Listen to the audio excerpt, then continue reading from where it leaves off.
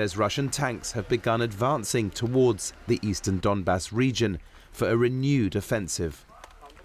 As battle rages in the besieged city of Mariupol, Ukraine's Azov regiment say Russian drones have dropped chemicals, causing breathing problems and vertigo-like symptoms, after a pro-Russian military spokesman threatened smoking out Ukrainian defenders of a major steel plant there. Today, the occupiers issued a new statement which testifies to their preparation for a new stage of terror against Ukraine and our defenders.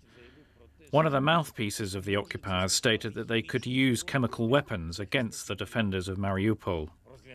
We take this as seriously as possible. I want to remind the world's leaders that the possible use of chemical weapons by the Russian military has already been discussed.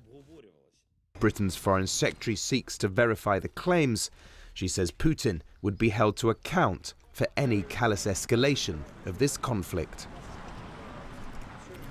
As the war approaches its 8th week, Ukraine's Deputy Prime Minister claims more than 500 female Ukrainian civilians are in Russian prisons. They shave their heads, they check them every day, forcing them to undress and get naked. They humiliate their human dignity. I know facts of rape. I saw spines that had been beaten. So we have to act. We have to be strong and durable. We need to understand that the absolute evil is working against us. It's the evil that feeds on weakness.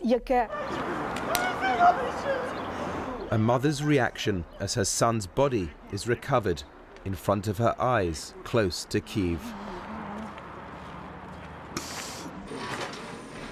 Germany, the Netherlands and Sweden have pledged $2.7 million towards the International Criminal Court's ongoing investigation into possible war crimes in Ukraine.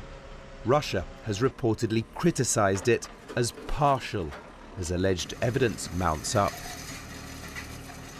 It's the direct impact of the violence. When Manuel was speaking to the Security Council, he told the story of a little boy, Vlad, 4 years old, who was shot in the stomach trying to flee with his family.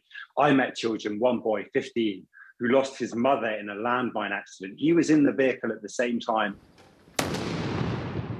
Hundreds more small explosive devices are being discovered in residential areas, such as here in Kharkiv, landing as people sleep.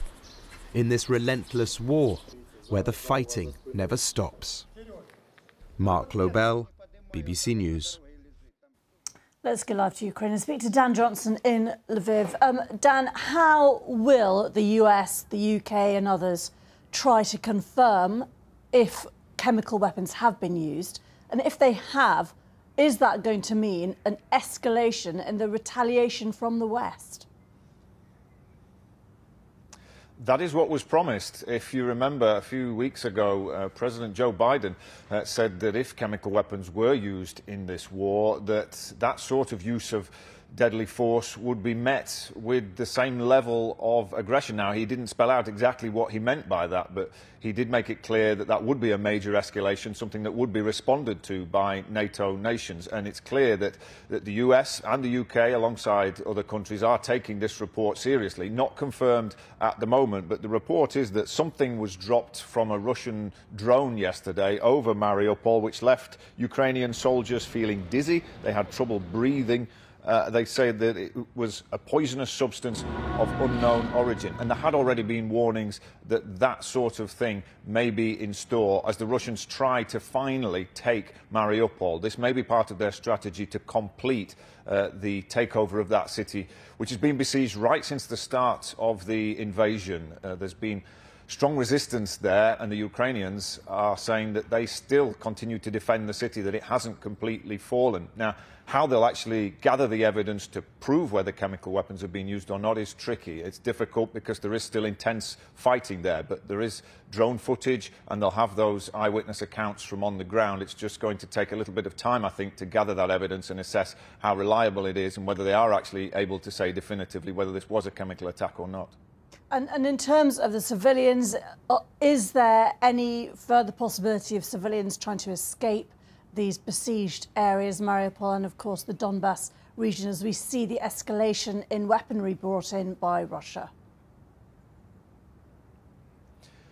Yes, there are still some attempts to get people out. It's been fraught with danger and complication. Time and time again, the evacuation effort has been interrupted by ceasefires not being respected, by shelling intensifying, and we know that Mariupol is being targeted once again. Also in Kharkiv as well, there's been renewed shelling overnight. 11 people died there. There are at least 14 in hospital. We know children were caught up in that attack. There have been these repeated warnings to people that even after the shelling and the air raid warnings end, these scatter munitions are being used increasingly in places like Kharkiv, which mean that as people return, they are liable to step on something that maybe doesn't even look like a weapon. That could cause further damage and further loss of life. That's why loudspeakers are warning people in those places to be very careful, even as they return, to see what's left of their homes. And in the areas the Russians have withdrawn from, there are mines still causing injuries. So the risks to life are clear and present right across the country, and the effort now really is to get as many people to safety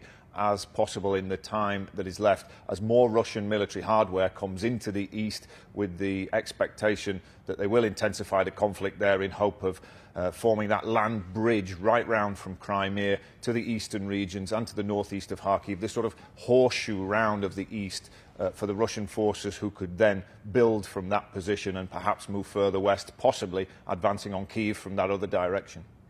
Dan Johnson in Lviv, many thanks indeed. Reduced to darkness and death. Russia's troops now occupy the theatre that was bombed as hundreds sheltered. Their 6-week siege of Mariupol has brought it to the brink of falling. State TV in Moscow showed these unverified pictures, claiming they are Ukrainian soldiers surrendering.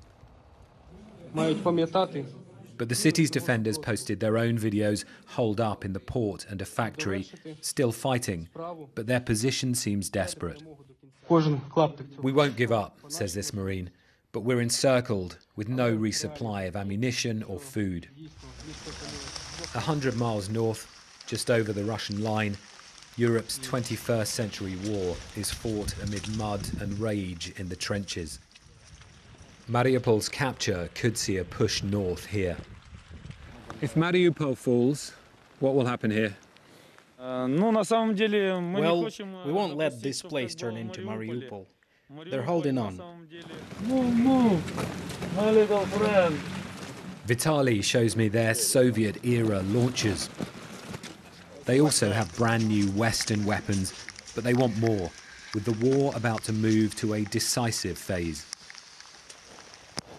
So they're completely dug in here, as you can see, and the Russians are that way, about 4 or 5 miles from here, within artillery range, and you can see how they're ready for a long and grinding fight.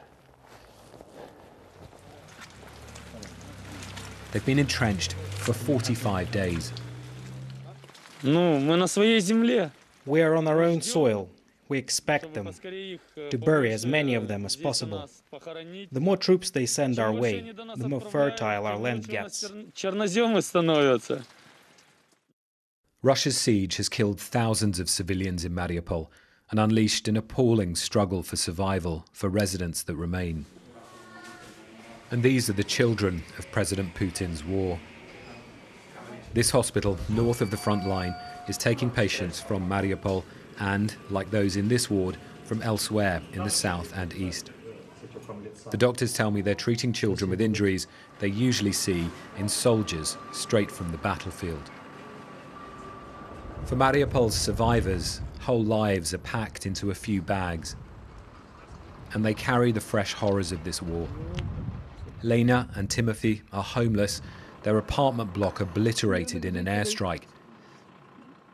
Ukraine's leaders called Mariupol the heart of their war effort, but they fear soon it could stop beating. Tom Bateman, BBC News, Zaporizhzhia, in southeast Ukraine.